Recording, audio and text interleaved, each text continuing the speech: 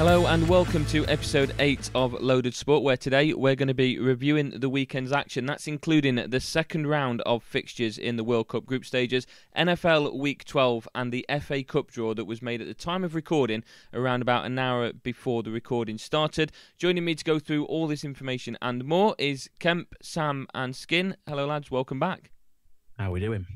Very good, thank you. Mr. White, Mr. Dawson, man with the mic, you little cracky you. I want to spread my cheese on you. Yum, yum, yum. Never fails. It never fails to pop me in. I can't wait each and every week or each and every episode to find out what he's going to go with. And there's going to be some lovely Christmassy themed ones as well, so keep your eye out for that one. Can't wait for it. Can't wait. Aggie, how are you, mate? I'm very good, thank you. Better from seeing the predictions that I made come in. Yeah, we'll get into that, mate. Yes. I know we're recording this on Monday evening for release on Tuesday as per. I know you were a game day decision on if you were making the podcast this week. You've been really suffering with the piles again this week, haven't you? They've come back with a vengeance. How are they at the minute? They're all right, mate. They're under control now, so I'm here and I'm raring to go. Yeah, stood up, yeah. Yeah, obviously, just to make things a bit more comfortable. All good. Days. Let's crack on then. Absolutely. We'll start by looking at England against the USA that took place on Friday. We all had predictions of England walking away with a win. Kemp, I'll come to you first because I know that you're a big fan of using this time to slander Gareth Southgate. Is this going to be the same situation for you after watching that game? Yes, but not in the way that you think. Okay. I think that you expect that I'm going to slam the result. I think you expect that I'm going to slam Southgate for his tactics, I suppose, and I'm not going to be speaking about it in glowing terms, as you can imagine, but that's not what I'm going to slam him for. So plot twist. That is a plot twist, and I did say to you before we started recording, a little peek behind the curtain for everybody here. You did. The lads would be surprised at my assessment of the England game, and to be fair, I'll take a point. You know, it's very, very rare that teams do get 9 points in their group games. I think we mentioned the stat that only Brazil had done it in recent times. Well, not even recent times, I don't think it is it? It's been a long time. I think it's been a long time, most definitely. I've not got the stats in front of me. But yeah, it's very difficult to win your group games and get 9 wins. And I'm not devastated that we haven't done that. I think we were flat. I think we were poor. But I wasn't as upset maybe as a lot of other people because I wasn't on the same high that a lot of other people were when we beat Iran. Now, we've talked about these rankings, Iran 20th in the world and all this shite. Iran against us were absolutely diabolical. They really were. And against Wales, they looked okay, but Wales are a poor outfit. And I never thought, because we beat Iran 6-2, that, that's it, we look brilliant, we look amazing, it's coming home and all that crap, because I just didn't buy into it. Iran are what they are. They're pretty poor, and we should have beat them convincingly, and that's what we did. So I've got to take my hat off to Southgate and the team on that one. But like I say, in this game, we were absolutely shocking. From the first whistle to the last, we didn't look like scoring. There was that Kane chance, I think, towards the end. I can't remember anything else of note happening. Leggy, isn't it? Really leggy. Kane had a really decent chance 9 minutes in that got blocked for a corner, but other than that, bad, just really, really bad. But again, it's a point, and actually, if you look at it, Wales have got to beat us by 4 goals for us to not go through. So if you look at it from that perspective, it's not the worst result in the world, but it's a very, very bad performance. What I'm really, really fucking pissed off about is, firstly, Harry Kane. Come out in an interview straight after that, he's happy. He's happy with the performance, he's happy with the point. What's all that about against the USA? Happy. You've then got Southgate coming out. This is a direct quote from Gareth Southgate. Really pleased with how the players applied themselves and controlled the game well. I'm going to go around the room now. Sam, did we control that game well? No, I'd probably say the USA were better side. Yeah, I'd agree with Sam. So USA better side. I agree with Sam. So how can we see that and not the England national team manager see that? Might be defending the lads in press. Don't know. But I'm not having that. It's a missed opportunity. We could have really put ourselves through into the third game with an opportunity to play all the guys that probably aren't going to get shot in the knockouts. It's the attitude and the response was absolutely shambolic, and I'm not having that from him, and I'm not having that from Harry Kane either. So that's my biggest gripe when it comes to this game. Foden not coming on as well is a massive questionable point for me. But again, I said this in another peek behind the curtain. I said this to Sam earlier on in the week in the group chats. I think the reason Gareth Southgate, and it's took me God knows how many years to come to this conclusion, he's so negative and he's so crap at changing things because I think he knows how deficient he is tactically, so that if he does change things, he doesn't trust himself to not get as exposed and potentially lose a game. So again, not distraught with the result, but certainly not happy with the performance. And the after, the press conferences afterwards were absolutely fucking shambolic for me. Yeah, you just mentioned the change there. I've seen mixed reactions on social media. The change of Henderson on for Jude Bellingham, like you've just said there, his decisions sometimes may seem too defensive. What's your thoughts on that change? Because I've seen some people say that we needed some experience in midfield just to try and shore things up defensively. Grealish obviously came on at the same time to add a bit more energy now in attack. Again, like you said, there were no Phil Foden at all, and that was a game that was crying out for a Phil Foden sort of player. Mason Mount won't really turn up to it. So what do you think to the change of Henderson on for Jude Bellingham?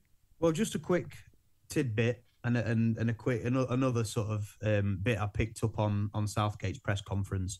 The reason he gave for not bringing on Foden was that he'd already brought 2 wide players on, right? Now, let's go with that logic from Gareth Southgate. If that's the case, Gareth Southgate rates Phil Foden as our 5th best winger in the squad, right? That is barbaric. And he should be shot for that, to be honest with you. And then if you look at it from another point of view and you say, all right, let's ignore the bullshit in the press conference about him bringing him in on as a winger. He said that, he's completely ignored the fact that he can play number 10 and he's a good number 10. What does he do for Man City? He plays against teams that sit in, that don't want to concede. And Phil Foden is an expert at opening up them gaps, opening up them spaces and playing that killer ball that makes them so dangerous. And Gareth Southgate, for one reason or another, has decided not to bring him on. He's an absolute pillock. And when it comes to, you mentioned Bellingham and Henderson, to be fair, I don't like Jordan Henderson. And I say this with absolutely, I'm not exaggerating this one bit. When he played at Bramall Lane, when I watched Liverpool against Sheffield United, he was one of the worst players I've seen at Bramall Lane in a long time. He was absolutely appalling. He can't pass the ball forward. He runs like a giraffe. He's terrible. But having said that, in the game against Wales, ultimately, we don't lose by 4, we go through. So that experience in the middle of the park gives you maybe a little bit more defensive stability, like you say. I don't completely hate it. You're resting Jude for knockouts, hopefully. You're getting Henderson some minutes. You're getting that leadership in there that, if we go 1-0 down, we don't panic. So I don't hate that too much. But I pretty much hate everything else that he said, to be honest. Fair enough. And Sam, you had an alcoholic beverage while watching this one, so your original thoughts may have changed since then. But I'll ask you what your thoughts were on England against USA.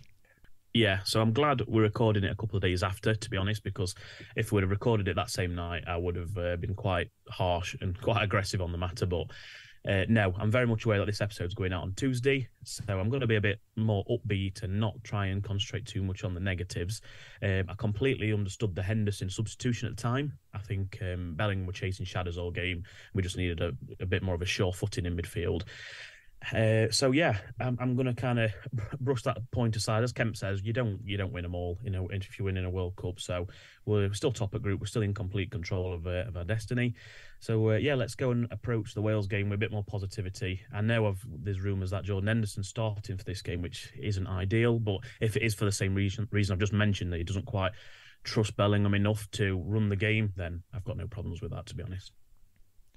Skin, your thoughts of the potential team selection into the game against Wales from the game that's just been played against USA? Nice. Did the mic pick that up? Yeah.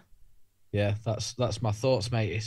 I completely agree with what the lads have said. Like, it's not necessarily the result that is the issue. Yes, we were expecting a comfortable-ish win. We spoke in the preview. I said that I was expecting a win by a couple of goals. It's more the performance. It was just nothing, weren't it? I think we played well for maybe the first 10, 12 minutes, and then USA controlled pretty much the rest of the game. It was just it was so uninspiring is probably the word that I want to use. And then, yeah, you see the rumours tonight that the likely change or the most likely change, if there is going to be one, is Henderson start over Jude Bellingham. Is like, yeah, again, it just doesn't get your hopes up that things would be better in 24 hours time when England are playing Wales. And it also worries me a little bit for the knockouts as well. Ken, I think, Sam, it might have been you, sorry, that mentioned about resting Bellingham for the knockouts and things like that. And yeah, that was Ken. And Ken, yeah, and not trusting Jude defensively, and that might be why we're starting Henderson. But like, I saw a very unflattering video of Henderson's game against Croatia in the World Cup semi-final from 4 years ago, and yeah, as Kemp said about his performance at Bramall Lane, he struggles to pass forward a lot of the time. He struggles to control games, and that was the whole point of having Jude Bellingham in there. He's been absolutely fantastic for Borussia Dortmund. He's captain for them and has been for the majority of this season in big Champions League games with Marco Reus being injured. Like, yes, he's young, but if he's capable of doing it for that level of side in that level of competition, and he has been praised significantly for his performances, why can't he do it? Well, not why can't he do it, because he's shown that he can do it. Like, one slow game, one poor game where, let's be honest, nobody other than Harry Maguire really stood out for any kind of positive performance. I don't think it's very good to put the spotlight on a 19-year-old who we have the potential to build this England team around for the next 10 years and use him as the scapegoat for a poor performance, when we're now saying, oh, we're bringing Jordan Henderson in for a bit of leadership. There's a lot of players in that team, not the squad, but that team, players like Pickford, John Stones, Kyle Walker, who hasn't played yet in this tournament but is expected to come back, Kieran Trippier, Luke Shaw, Declan Rice, experienced players, not just in their country, or for their country, sorry, but at club level as well. It's all well and good saying that we need to bring on a Jordan Henderson to be a leader on the team, but what about the other players that are around that 19-year-old superstar at the moment? Where are they stepping up? Where are they dictating the game? Because from what I saw on Friday, they went missing, and I don't know why. It's Jude Bellingham in his second ever World Cup game, or his second ever major tournament game for his country, is the scapegoat for why we didn't perform the way we did. When a couple of days before, in that smashing 6-2 win against Iran, he was one of the main reasons for that. I think it's a bit of a joke personally, and I think we're looking in the wrong places to what we need to change. I think it's very unfair to be putting Jude Bellingham in that spotlight as a bit of a scapegoat. I disagree with you to a bit of an extent there. There is reason that Bellingham got took off. It was poor, and I know you're saying they all were. You're right, they were, but he was literally missing assignments. There were people running in behind him that he wasn't picking up, and he were rightfully substituted. And whether or not Southgate's making this decision to remove him from the game for the next one, to actually save him from negativity, I don't know if that could be the opposite point you're trying to make, but yeah, I think he's got to have some kind of accountability. He didn't play well at all, so yeah, 100%. But we talk about defensively, and I know the lads that I'm about to mention are wingers in Saka and Sterling, but the amount of work that Shaw and Trippier were absolutely phenomenal against Iran, but the amount of extra work, they even noted it in commentary about Trippier was getting left in difficult positions because Saka wasn't doing his role that he has done previously. Yeah. So again, look, I'm not saying by any stretch of the imagination that Bellingham had a good game, because he didn't. But I think it's very unfair that a lot of the media coverage has been about the poor game that he had. More players that should be held accountable that seem to be going under the radar for their poor performance too. But anyway, again, that goes down to the game plan, that goes down to the coaching just as much, not just the performance on the pitch. Like I said, I just think it's very unfair that he seems to be the main highlighted player for the reason why we were so poor. Do you think Friday night? For me, there's two. Sorry to interrupt you, Adam, but for me, there's two schools of thought on it. First of all, is exactly what you're saying, that he's leaving Bellingham out, he's scapegoating him, he's targeting him, and if that is the case, you've got to wonder what that does for his confidence. He's played one game, he's man of the match performance or close to it, and you've got to look at that and think, Jesus, what's that going to do to his confidence going forward in this tournament? I can't see that being the case at all. So that's the one school of thought. The other school of thought is, if you play Bellingham, what's going to happen? Are we going to lose 4-0 against Wales because we play Bellingham? So why don't, for me, in my opinion, and this is where I sort of tend to agree with Dawson more than not, is play him. You know, yeah, he had a bad performance, but you know what? You're 19. It happens. I believe in you.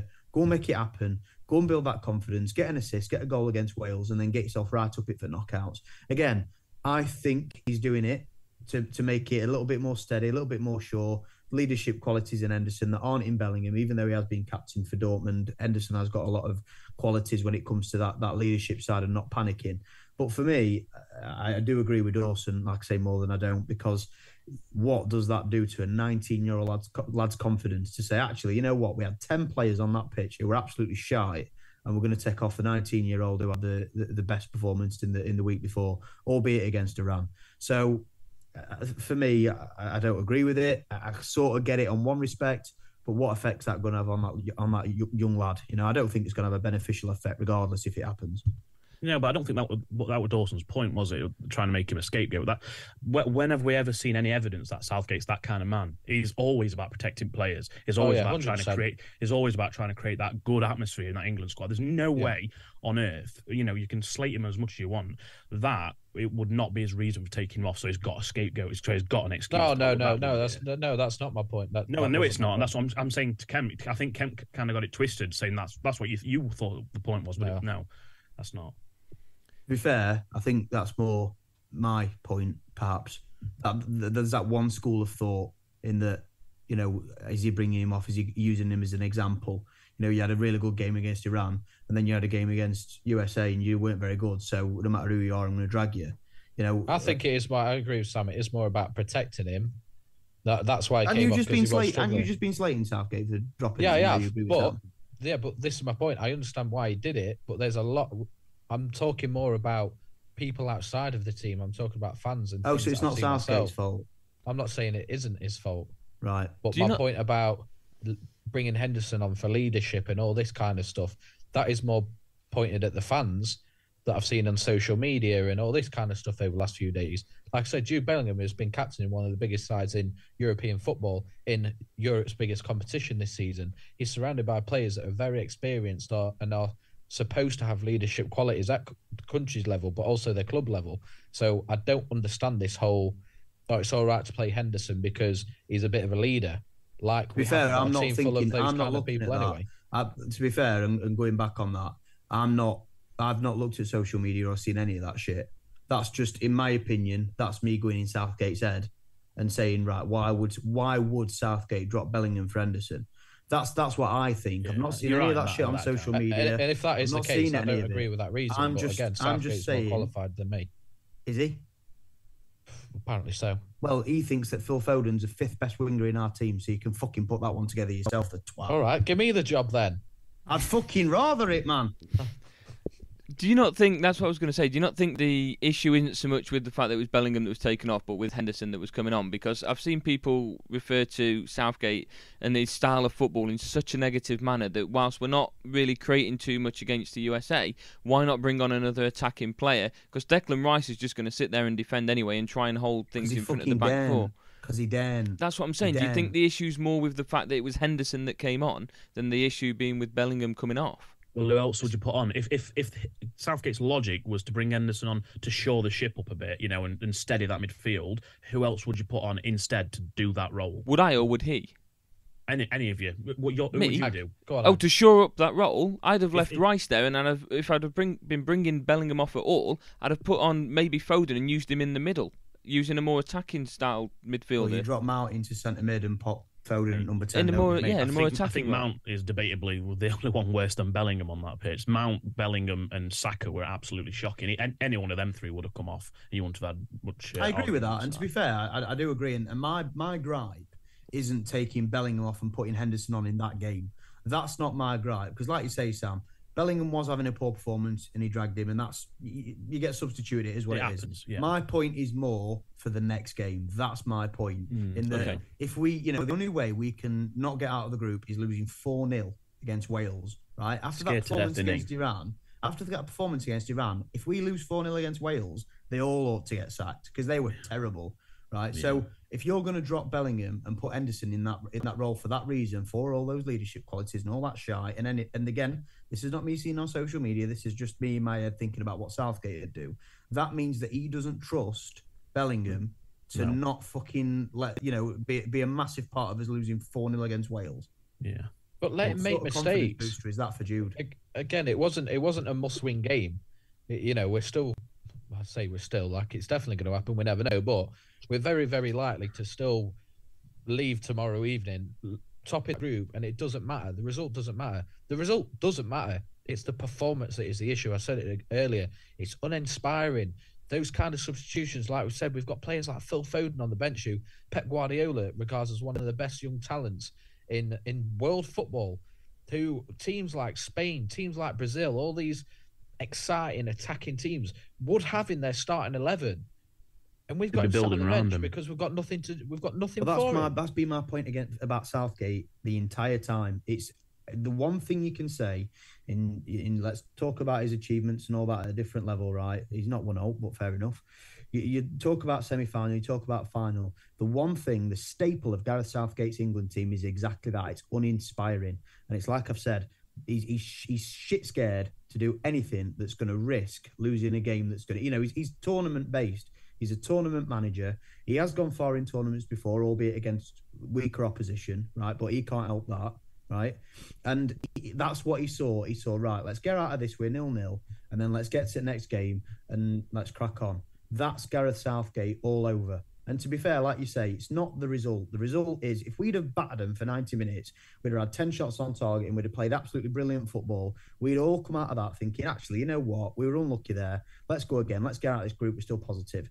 The fact was, it was shite for 90 minutes. And like I said, he's got no tactical capability to change it. When it's not going his way from the first whistle, the man hasn't got a fucking clue. Well, I can't wait for tomorrow night. I'm going to say, buzzing now for big build-up. So I think we best change subject, Tag, because What the fuck did you expect getting me on this, eh? I know. There we go then. So we'll look towards the game against Wales.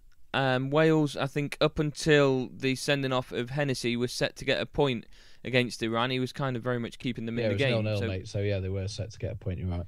No, by which I mean, despite Iran's dominance in the game, Hennessy was very much keeping them in the game. So as soon as he got sent off, right, okay, fair enough. As soon as he got sent off, it changed it anyway. And Iran walked out 2-0 winners. So up against Wales with, albeit the backup goalkeeper, who is, I believe, Danny Ward, still goalkeeper for Leicester at the moment. So how do you think? Dreadful. Have you seen him much at club level? He's been all right. He started the season awfully, but the last sort of month to 6 weeks before the break for the World Cup, he improved massively, and that was shown in Leicester's much better form as well. But yeah, the first. If I were a Wales fan, I'd be shitting myself about him. He's been much better these last few weeks, but yeah, he didn't have the best first couple of months. How do you expect Wales to approach the game with us then? Like you've just said, they've got to beat us 4-0. They're going to attack straight from the off. Do you, with England's side then, do you just go with the exact same 11 that played against the USA? I know it's easy to say that Mount shouldn't be starting or Henderson will be starting over Bellingham. We don't know until the team news comes out tomorrow. So what's your thoughts with how we're going to try and counteract what we expect from Wales? We know they're going to have to go all-out attack. They're going to have to go for broke, aren't they, really? Because they've got nothing to lose. Yeah, go on, Sam. No, you're all right, go on.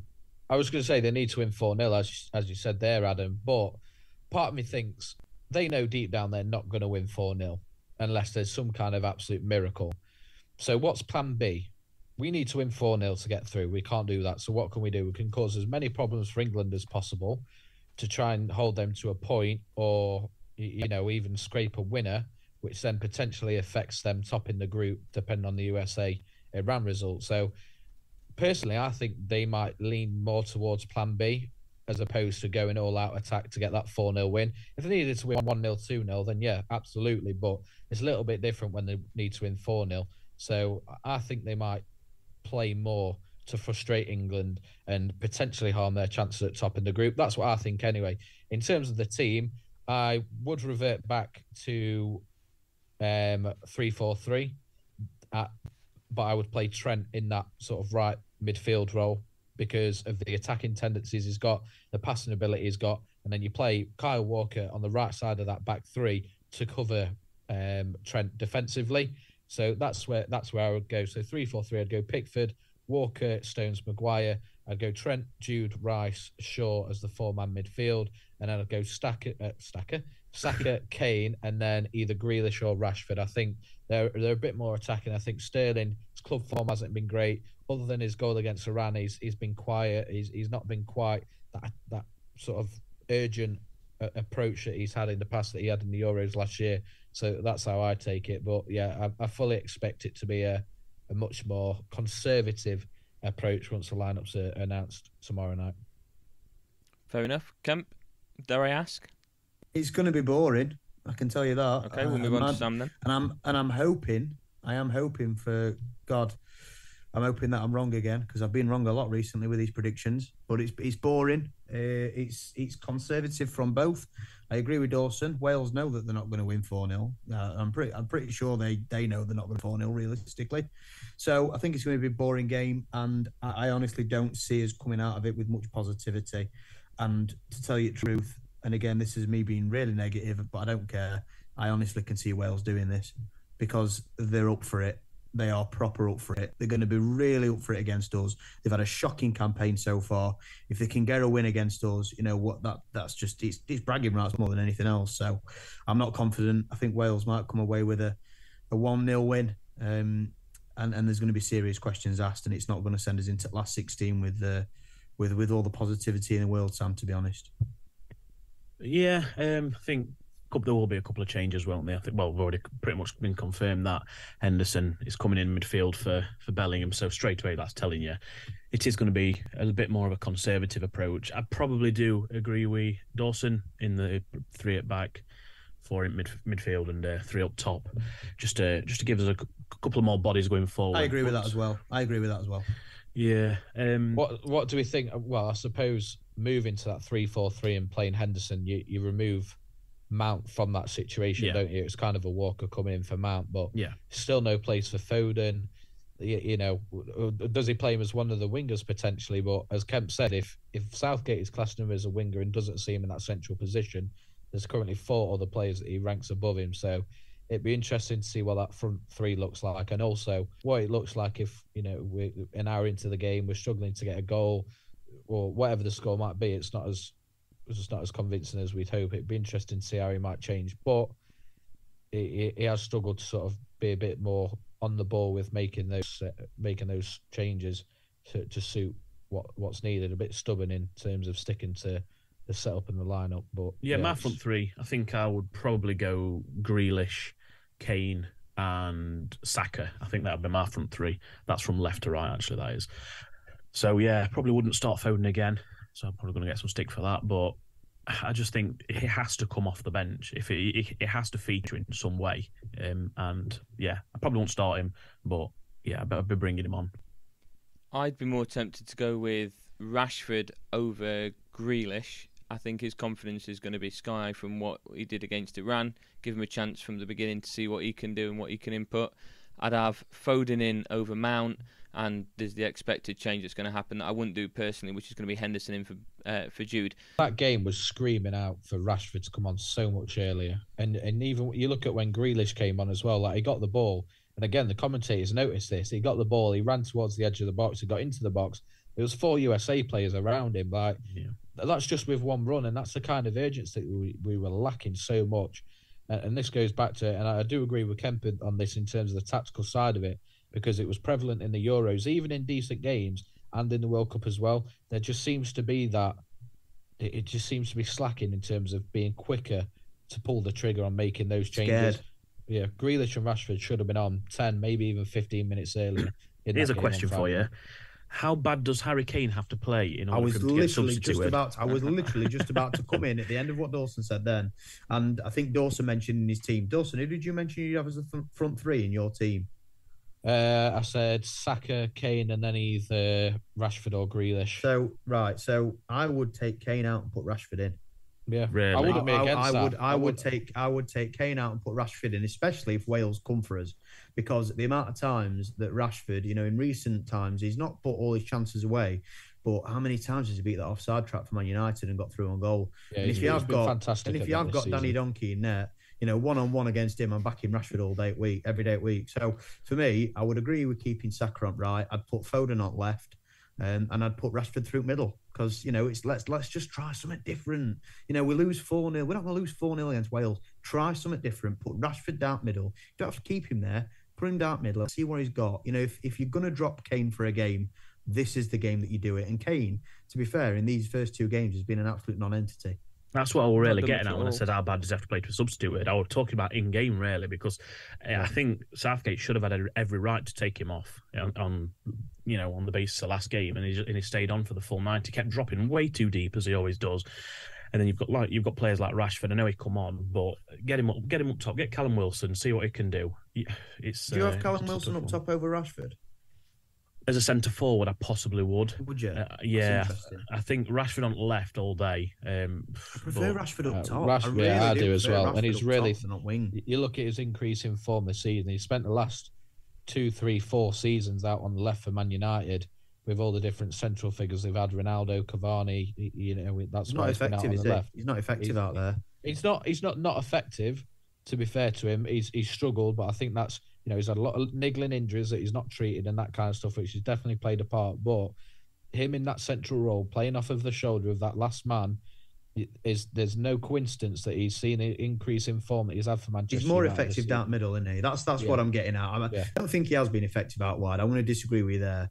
But, there have been bigger problems, like you say, niggling injuries at Man United. But he's so much more effective down middle. And that's what I'd do. I'd take Kane off. I'd give him a rest. He had that little knock-in last game. So you give him a little bit of a rest. Let him rest up for the last 16 because, we're going to be in it. Let's be honest. I'm being positive about I'm not saying it, just for the record. I'm not saying it. No, you don't say a fucking word. You keep your mouth shut. But yeah, let's get Rashford in there. Let's get Foden in there. Let's just play with a bit of freedom, which we won't do because it's Southgate. I think that's a very good word that you've used there, freedom. But we don't play with it because we're scared. We don't. And Michael. Terrified. What a beat, Freedom 90. That, I think, was like a light bulb in my head then when you said that. I know I've stuck on uninspiring, but I think the key to that is freedom because the squad that we've got is unbelievable. I would put our whole squad right up there against any other country in the world. Why we talk about the golden generation from 06 and they were players in their prime in that moment. Your Terrys, your Gerrards, your Lampards, your Scholes, your Rooney's. We know how good that team was, but that wasn't about the future. That was about the now. That was about the all these players in their prime at the same time.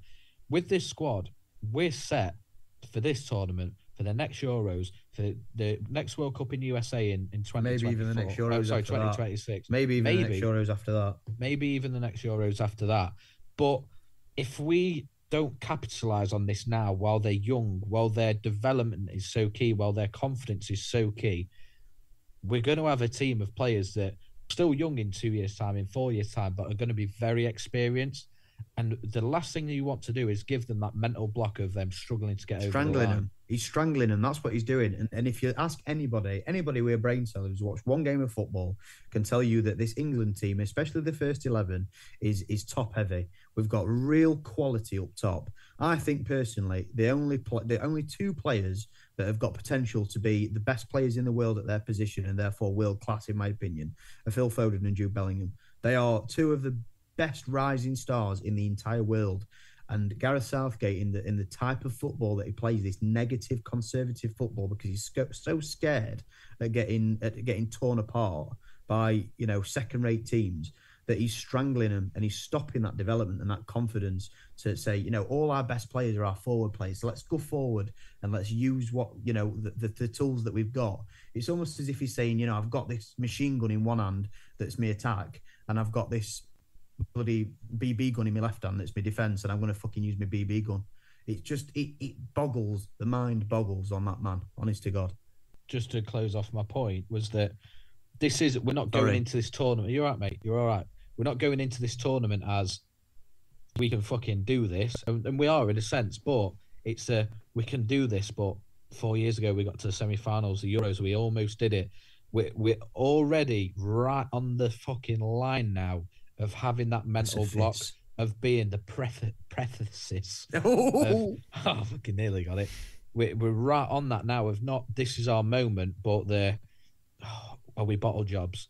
And that is not what we need with the core of this squad going into the next few years of the big tournaments. Our time is now, and we've got to capitalise on it. We can't keep almost getting there. We've got to do this for their confidence and their development, because if we can, this squad will dominate for the next few tournaments, and not just we're not quite sure, because we're not. We're going into this tournament and we're not quite sure, and we shouldn't be thinking that with the squad that we've got on paper.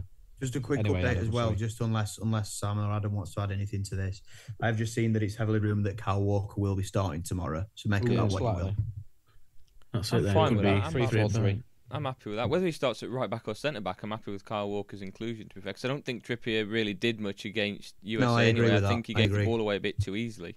Yeah, Walker won't be right back. He'll be the right-sided player of that back three. But I would like to see Trent. I've given Trent as much stick as anyone for his defensive capabilities this season. But like Kemp said, why not? Play with a bit of freedom. He's a fantastic player that a lot of the top countries around the world would have him in their starting 11. So let's go for it. Let's try it. Trippier has been brilliant. I've been one of his biggest sort of supporters in terms of his England performances over the last few years. But let's just go for it. Give someone like Trent a chance and see what we can do. And Trent in that back five as well. And Trent in that back five as well, like you say, he's got Kyle Walker covering behind him. You know, that's Trent's biggest problem is his defensive capabilities. If you've got somebody behind him sweeping up, then I rate Trent in a back five.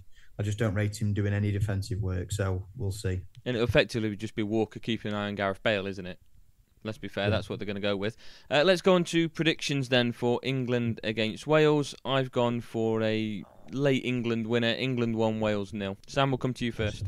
I will go for a 1-0 England victory. Another 1-0. Okay, Skin? Honestly, I really, really, really don't know. I'd love to go for an efficient 2-0 win to get the job done. Deep down, I do think we'll win because we have to win and we should win. I really want it to be exciting again. 1-1. And Kemp? Just on something that Dawson said then, we don't have to win. We don't have to win. And in Southgate said, we don't have to win. So for me, I'm edging, I'm sort of teetering on between 0-0 and 1-0 Wales. I'm going to go 0-0. I'm going to go 0-0, but it really would not surprise me if Wales won 1-0.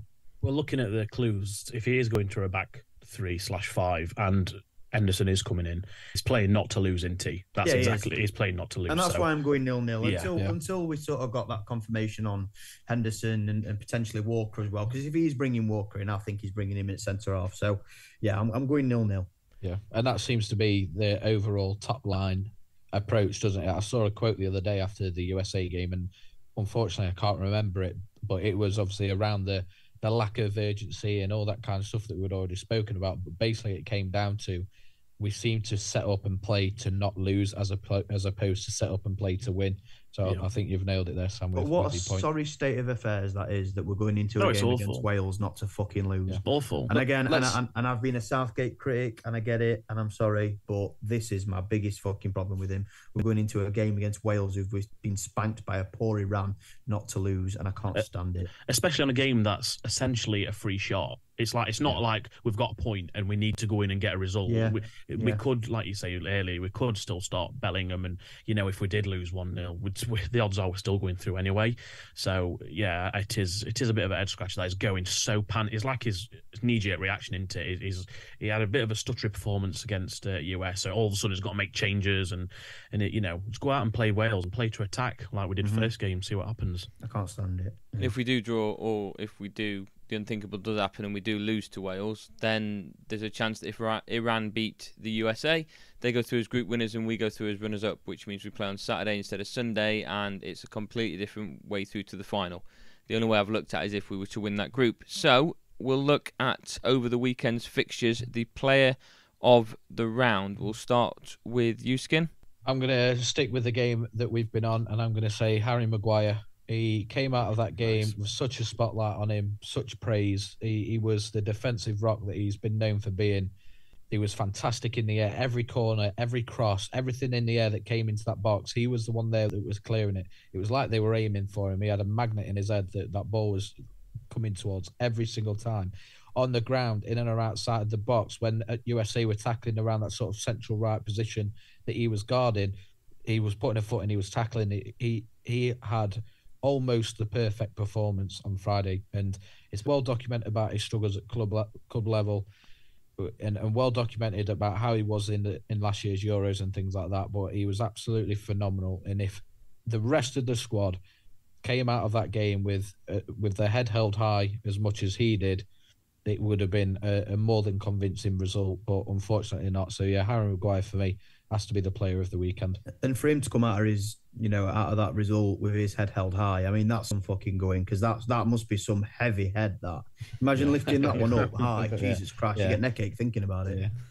Fair enough. Very good shout, Kemp.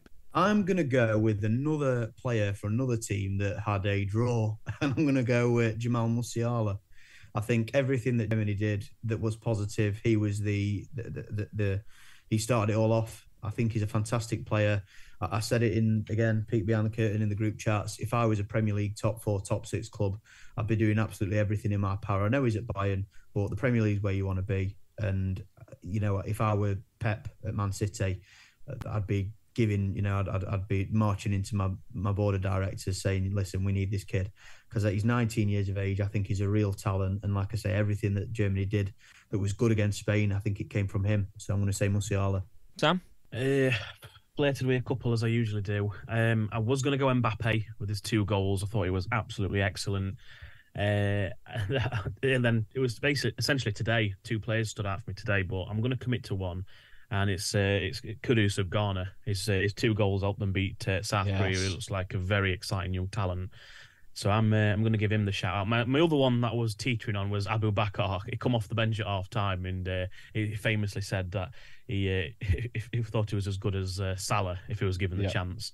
He come off, scored a wonderful chip, and then he assisted the second one as well. That chip was gorgeous, unbelievable. He could he knew we were offside. He thought we were offside, didn't he? Yeah, he was just messing about. Try that. Yeah, he would not try that if he thought he were onside, and it was that much of a calm finish. It was absolutely. And it was a nonchalant celebration for me as well, because he thought he were offside. Yeah, brilliant. When he realised like soccer-aid, weren't he? He was just like, that was nice. Then he realised he scored and he went mental. Yeah, it would class that. But no, I'm going to give it a Kudus. I thought he were excellent. So yeah, that's my player. I was gonna, I was teetering between him and Musiala, believe it or not. Yeah, I'm not surprised. Another very good shout. Come on then, Aggie. It's got to be a town player for you. No, I haven't gone for a town player. I've stuck within the theme of the World Cup, and Sam's already mentioned him. I've gone with Mbappe. 2 goals against Denmark. As a side, France just looked very dominant, and you give Mbappe even half a chance, and he's more than often than not, he's going to convert it for you. So I've given it to Mbappe with his 2 goals against Denmark to see France through into the quarterfinals. But you saying that I was going to go with the Chesterfield player brings us on nicely to the FA Cup 3rd round draw, which was done just before we started recording. Chesterfield in the 3rd round for the 2nd consecutive year. We are at home to 21st in the Championship, West Brom. And I think you said at the beginning, Skin, before we started recording, that it's when you're in the National League was and you it get taking to the 3rd round of the for how you say cunt? Say Kent. Yeah, pretty much, yeah. Along those lines. I don't know what that's got to do with this, but yeah, carry on. It's completely irrelevant, but you bring it up as you want.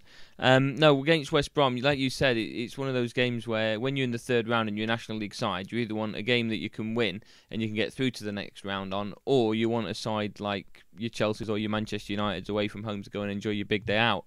And I've seen some people already on Chesterfield supporter pages feeling that West Brom at home is a winnable game. Now, I'm not sure from neutral perspectives what you guys think of that, but I'm very much against it and just They're thinking... all Gary Marsden's burner accounts, I think, aren't they? The guy that last year told me that he thought we had a very realistic chance of beating Chelsea in the 3rd round. Now, I think it's just going to be one of them games, isn't it, that you just go and enjoy the experience of facing a Championship side. And if we do get something out of it, we do, but just going with absolutely zero expectation. I know I am. If we win, we win, but just enjoy playing West Brom. I think the main benefits of that from Chesterfield point of view is the financial side of things. 100%. West Brom at home, it's going to bring in quite a lot of revenue. Will you be able to? I know you're a fan-led club or you're run by a trust, so I think that's going to be a real boost for you this season. If you get a result, obviously that's going to be go down in club history as one of the best results in a long time. I don't think you're going to get a result, but as we said before the podcast started, I'm going to try and get tickets for that because I think it will be a great occasion if nothing else. Don't let Gary Marsden hear you say that, mate. Be fuming. How's that? Glory supporter. Just hates people trying to get tickets for big games, but then they're not there on a Tuesday night away at Dover. Oh, for fuck's sake! There's only about 7 of them there on a Tuesday night at Dover. Jesus Christ! Imagine if everybody did that. Let's not take the piss too much. Aggie, come on then, mate. Right. I know you're trying to play host. I know you're trying to play central, unbiased figure. But Chesterfield are in the third round draw, mate. Big 2-0 win away. Their second or the back-to-back win against a League Two side. They're now rewarded with a game against a Championship side. They seem to be getting back into a bit of form in the National League as well. Come on, mate. How are you feeling? What? You've got to be positive. Are you thinking, is this the year? Are you thinking, we're very, very good, but Notts County and Wrexham are just a little bit better? If we're going to do it, we're going to go through the playoffs. Talk to us, Ag. Give us that bit of passion. Where are your thoughts at with Chesterfield Football Club right now? I don't think Wrexham are better at all. When we played them at the Technique Stadium, I know we were a better footballing side than them. Mate. I were there. Yeah, it goes without saying. And then against Notts County... You fucking Dover, though, did you prick? I did not, but I will go to West Brom. Not and that's you, all that matters. Skin. Oh, right, no. Gazza he didn't either. Though. Did he? Oh, very nice. Yeah, he always invites me. He only ever talks to me about it. It's like Torquay away. He's like, "Are you going?" Don't fucking invite me, and I'm actually a supporter. Are you going? As if he's fucking season ticket holder. Are you going? Are you? Yeah. Anyway, yeah. Sorry. No, I think we've got a very realistic chance of winning the league. We've got a lot of talent in depth. I think as soon as the transfer window's over in January, we'll know more, because it depends on whether Langstaff stays with Notts County, because he's the only person that's really consistently performing for them. And if he leaves, they've not really got too much else to compete with. We'll get past them, and then it'll just be a case of beating Hollywood, wouldn't it, really? And then we go from there. And we've already beaten them, and we know that we're better than them. So see what happens. As for third round draw, it's like what Kemp said. It's just extra money in the pocket, isn't it, to help the club push forward, and hopefully a bit more of a spending spree when we get back into the Football League next season. Imagine though, Ag. Imagine if you beat West Brom and then you get like Man United at home. Imagine that. I'd rather have them away. Imagine I'm not going to be money. ungrateful though. If you're going to give me Man United at home, I'll take money. it. Away at home, don't matter. Man United, Man City, Chelsea, one of those. Half a gate, don't you? In a cup tie. Away against Chelsea last year were absolutely phenomenal. I didn't get back till 1:30, but the experience of going to watch Chelsea away was just incredible. So yeah, I'd love to get another one of them sort of sides in the fourth round. So moving on to Derby against Barnsley, two sides in League One. Derby. This is all over to you then, Sam. I've not got a lot to say about this, mate. To be honest, it's pretty inspiring, isn't it? Barnsley, it's not stone throw down road. Well, I think it's at Derby, isn't it? But yes. No, I ain't got a lot to add to this one. We should win that, I think, and if we don't, so be it. We'll concentrate on league. You reckon they're above you in league? Yeah, but Derby, innit? Derby's priorities this season are getting out of League One. Yeah. And, or if not getting out of League One, getting themselves ready next season to get out of League One. And to be fair, I don't know if you're going to ask me. Cup run, bit of money in bank. No, I don't think, for Derby, for Chesterfield, it's different. For Derby, I think you play your kids against that one and you focus on league. And to be fair, I don't know if you were going to ask me about Sheffield United Millwall, but it's exactly the same. I couldn't care less. I'm not bothered about a cup run. We're doing all right in league. Let's play kids, get down there, take a 1-0 loss and move on. To be fair, mate, I was just about to ask you about the game against Millwall. Copy and paste what Sam said and take away stones throw down road. Skin, do we say the same for Man United Everton? Yeah, it's one of them ties where you think, fuck's sake, it's a game they should win, but you want to give one of the lower league sides a chance. You mentioned it yourself about Chesterfield coming out, and then the next tie was Man City against Chelsea. It's the main event of the weekend. It'll no doubt get that Saturday evening or potentially Saturday sort of early afternoon TV coverage, but you want it a bit more spread out. I think West Ham got Brentford or something like that. There's quite a few all Premier League ties. You don't really want that at this time of the cup. You want your League Twos, your non-league teams getting the opportunity. So yeah, Man United versus Everton is just meh. Your perspective, though, Dawson, from your perspective, and I suppose other Premier League football clubs' fans' perspectives, especially clubs in the sort of top 6, top 10. Eric Ten Hag coming in, if he finishes top 4, brilliant season. But if Eric Ten Hag finishes top 4 and you go an FA Cup under your belt, surely, do you not want somewhere in pit of your stomach to think, go on, go for it? Oh, yeah, brilliant. Oh, yeah, 100%. If that would be such a positive first season, just top 4 would be a positive start. Yeah, the silverware, though, do you know what I mean? Bit of silverware. The FA Cup would be brilliant. I just mean as a whole, we talk about that magic of the FA Cup. Man United Everton as a quarter-final game, as a semi-final game is let's let's go for that cup run. My thoughts are just purely on that black and white, seeing the draw. You know, you get excited. The FA Cup third round is one of the biggest sort of days in the domestic league calendar. You want to see those ties where you wouldn't normally see. Yeah, no, I agree with that. I understand exactly where you're coming. I completely agree. That was more my point. No, I understand your point, and I completely agree. But that's sort of my follow-up question there on Manchester United. Surely you look at this now and think, let's boot Everton out. City and Chelsea have got each other. One of them's going. So, you know, it's a real good opportunity potentially for you to get some silverware. And that would be a great start for Ten Hag. Yeah, definitely. Yeah, I completely agree with that side of it. In just a few moments' time, then, we'll be back talking about the NFL and reviewing Week 12 action.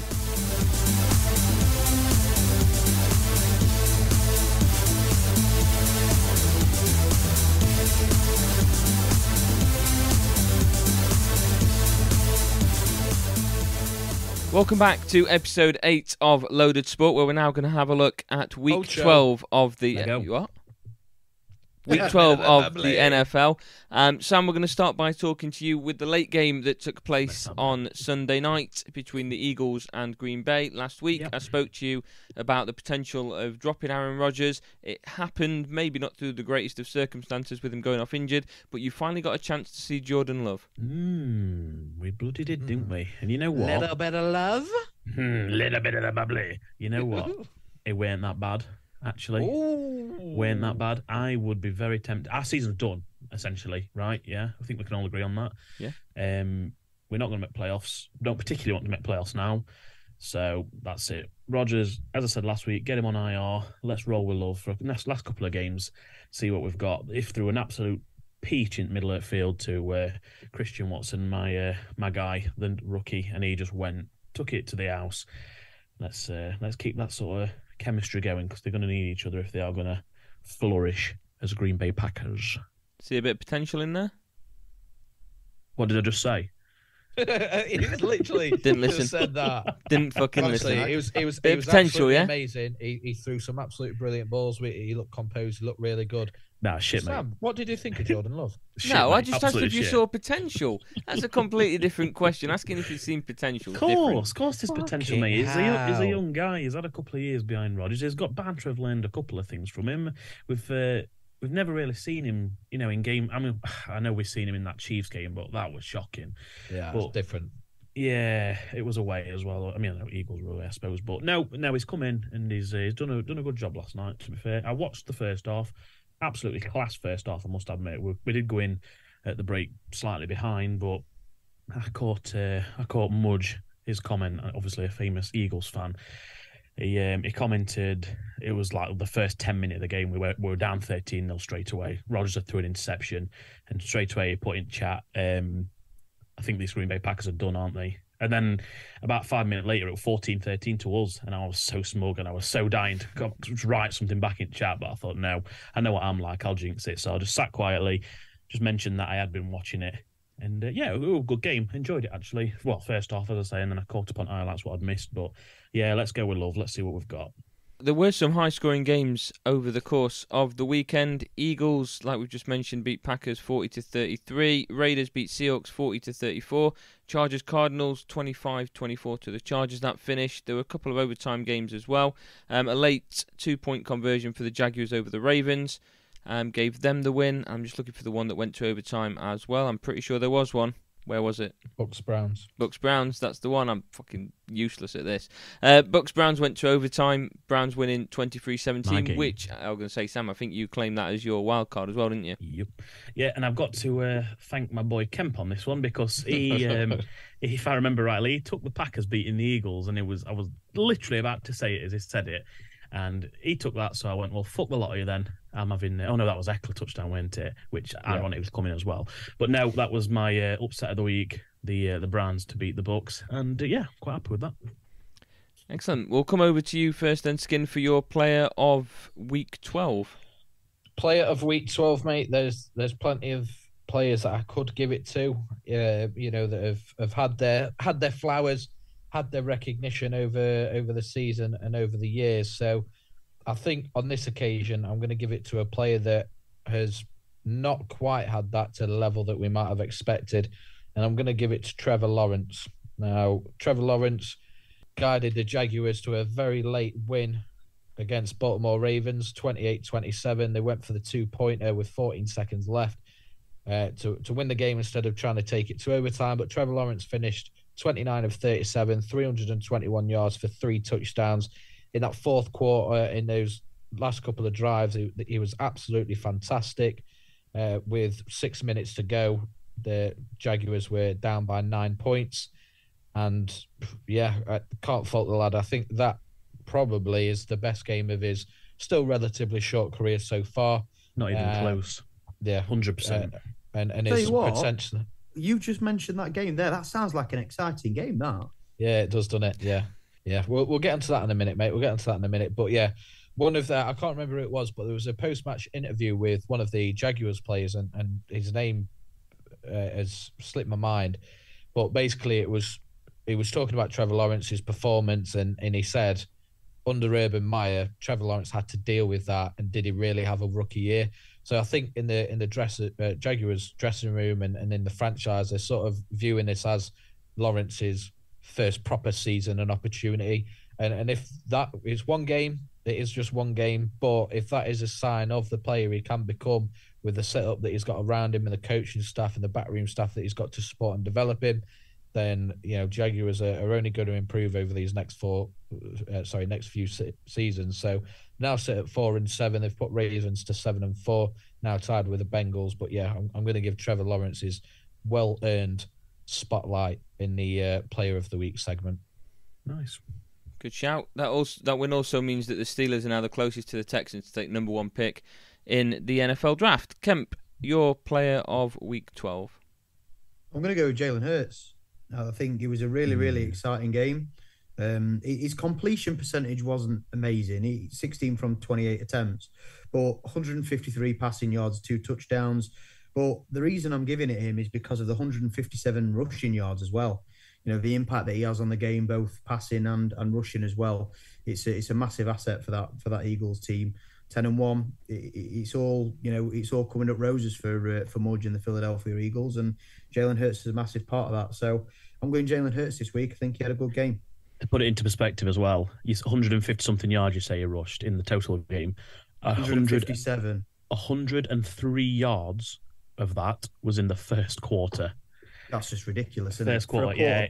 Right, that's ridiculous. Yeah, it popped off two 50-yard runs, like essentially back-to-back drives, and he just absolutely buried us early on. And for me, that's one of the biggest plus points about Jalen Hurts.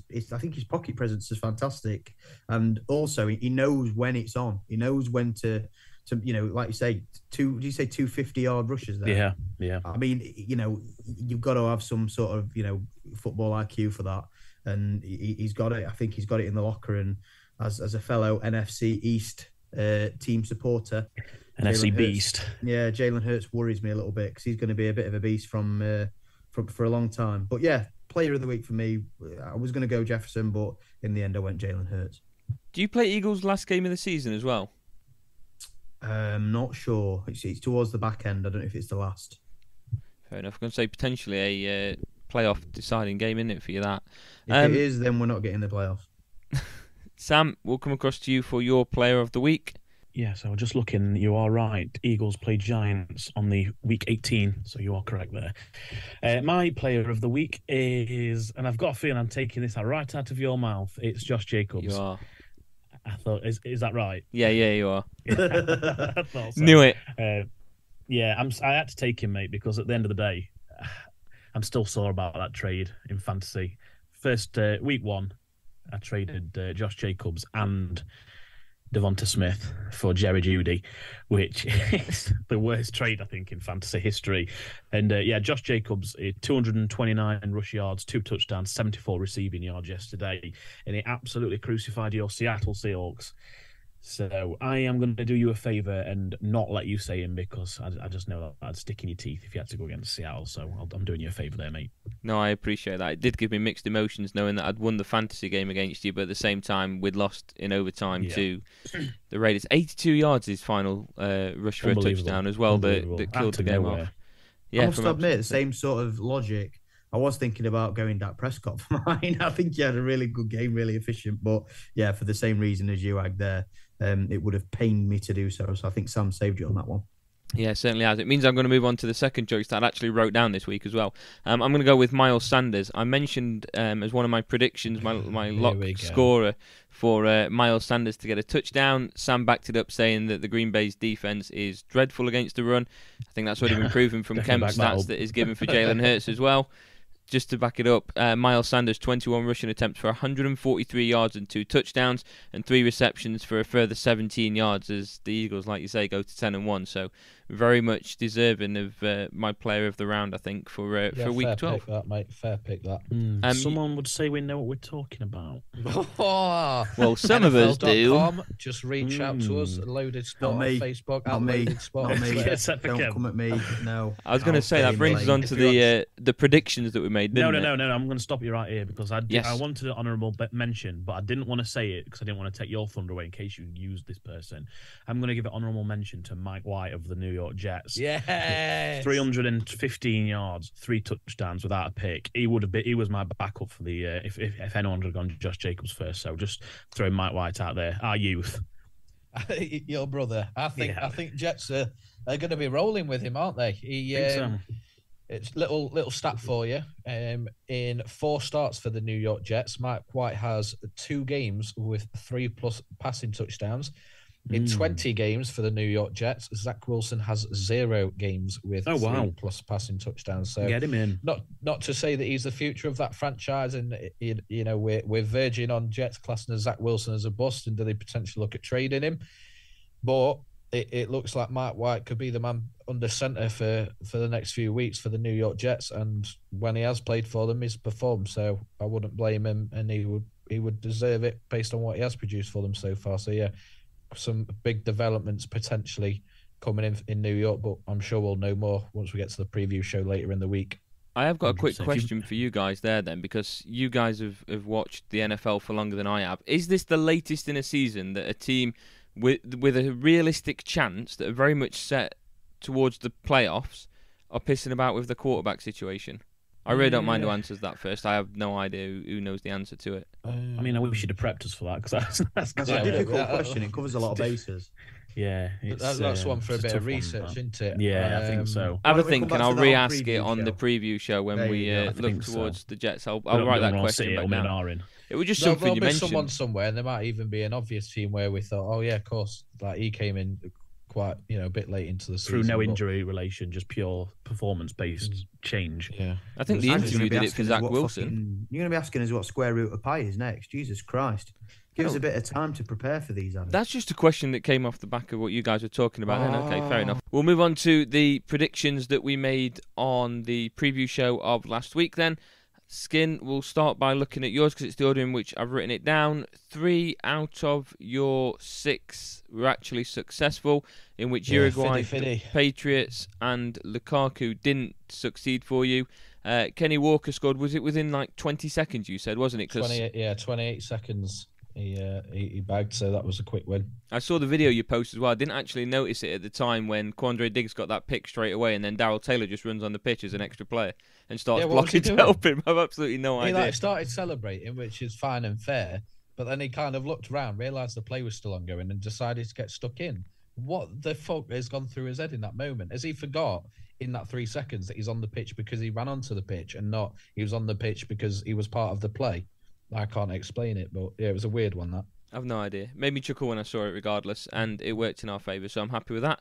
Ipswich also won against Buxton, and the Dolphins got a pretty standard win, although the Texans did look like they were fighting back towards the end, and I think there's just something that the Texans seem to have been doing lately within fourth quarters where they just start to provide a little bit of a comeback, but the game's already over by then. Do you think it's just garbage time and the opposition's about done? Yeah, part of that as well. Tua went off injured, was replaced by the rookie Skylar Thompson, I think it is, and that was when Texans started to come back into it because Dolphins weren't really doing much offensively. Maybe they took the foot off the gas a little bit, but yeah, definitely having that rookie quarterback made a difference. If Tua was still in the game, I imagine they would have put even more points on the board, but yeah, they won in the end, which is the most important thing. Yep, we'll move on to Sam. 4 out of 5. We're classing the Neymar one as null and void, aren't we? I think so. I think that's only fair, isn't it? Yeah, he missed the game. For injury. No, I'm quite proud of me. My shouts this week. Who did I have? Let's go through it. Who did I have? I failed on the Wales. I had a lock on Wales to beat Iran, didn't I? That was hindsight, quite poor. But then Senegal to get at least a point versus Holland. I'll take that. Ecuador, of course it was, wasn't it? I even wrote Senegal down. I'm no serious. Ecuador. Jesus Christ. Yeah, and then what else did I back? You have to tell me. the Browns and Eckler. Yeah, Eckler got a receiving touchdown, so that counted. Lock was Chiefs to beat the Rams. Yeah, as I say, my upset was the Browns to beat the Bucks. Game of the week was Packers-Eagles, which I don't think is a bad shout at all. 7 touchdowns in first half. So, yeah, I'm quite happy with my pick so far this week. Just the Wales one let me down. That's a great shout. Bastards. I can't remember what I went for what my game of the week was. I haven't written that one down. Skin, you normally write these down. No, not game because game of the week's subjective in it, whereas the others is like. So I've not written them predictions down, and I can't remember what you went for, to be perfectly honest with you. Me neither. We'll move on to Kemp then with his very I did well this week. Valiant effort. Well. You absolute bastard, leaving him till the end, by the way. I'll tell you what though, on that subjective question, and Dawson rinsed me for this. How good were that Jags Ravens game didn't end? It was, and this good. Is where I said we'll come back to that, because I will put it out there and I will put it on record that halfway through the game I did give Kemp a bit of shit for I think it was like 12-10 going into the We're fourth looking quarter. good for me, to be fair. No, it wasn't looking good for it being game of the week, but we can only go on the final scoreboard. Yeah, we can only go on the game as a whole, and that fourth quarter was very entertaining. So I'll step back. I'll apologise for calling you out mid-game, and next time I'll wait until the clock hits 0 before I comment on whether I think your pick's going to be right or not. And I think that's it for my predictions this week, isn't it? I think it was just the one. Yeah. Well, that's not even. No, that was his prediction. His prediction was the Cowboys to win. Did he get right? It was his lock, wasn't it? Yeah. His lock was the Cowboys to win. That's the one he got correct. Happen, but everything else, let's quickly forget about that one. I think Shout out didn't cover myself in glory. On Kemp's game of the week, by the way, shout out to Doug Peterson going for it on Doug Pedersen, should I say, going for it on 2 points to win the game. Takes some balls, doesn't it? Takes some balls, don't we? Yeah, it's class. And then my predictions finished 5 out of 6. France and Bills on the left. Really smug. I could just hear the smile on his face, couldn't you? It makes you sick, doesn't it? You are sorry? What are you smiling at, Ag? The fact that I've finished first for a change. Look at him. Ag is having a big wank tonight looking at that notepad. Go on, boys. France and Bills were the lock teams that I got correct. The only one that I actually didn't get correct was Giroud to score for France. It was Mbappe that scored both goals. Miles Sanders got a touchdown. Iran won with the wild card against Wales, and the Panthers beat the Broncos 23-10.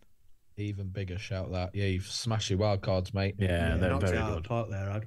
I'm gonna be fair though. I didn't actually intend to go for the Panthers on the first attempt, but I'll take it in the end. So thank you very much. I took Patriots, didn't I? So. Yeah, I went for Patriots, and you're obsessed with going for them, so I'll let you take that one. Cool. Thank you very much, mate. Well done.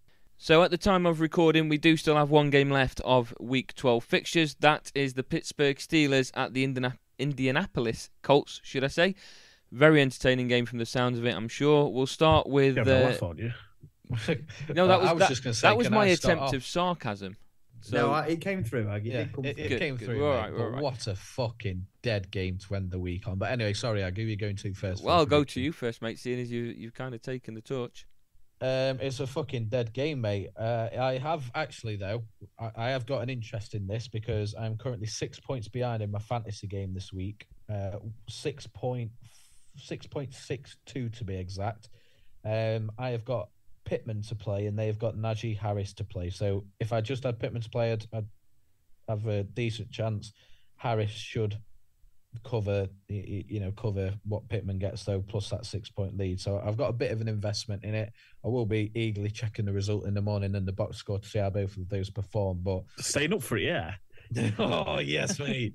Absolutely not. I know we've spoken a lot about the Thursday night football games, but for the most part, Monday night football has been relatively entertaining and good matchups. But that's certainly not the case to close off this week. It's a pretty dead game by two poor teams, so expect at least 48 points and a great shootout. Sam, what about you, mate? Terrible game. I've got no outlook for this. It was at quarterback for the Steelers. Is it Pickett? It's Kenny Pickett. I've just realised I didn't give a prediction on who I think will win. TJ Watt plays, so he helps Steelers get the win. Sorry, Sam, carry on. That's all right. Well, I will go the Colts. My man JT, I think, is going to pick it up a bit, and I might just see him through the line.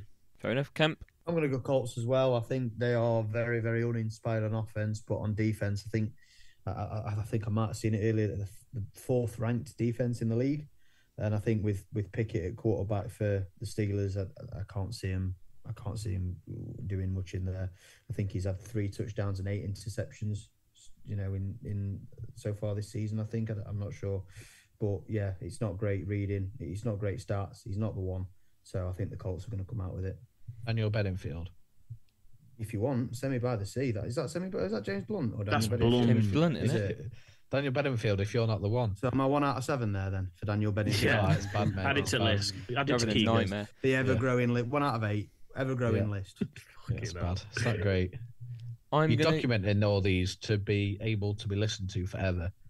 Oh no, that's fine. I'll take it because Our very own Skip Bayless. one day they'll come true, and I'll look like a king. What a redemption arc that would be. Oh, 100%, the best.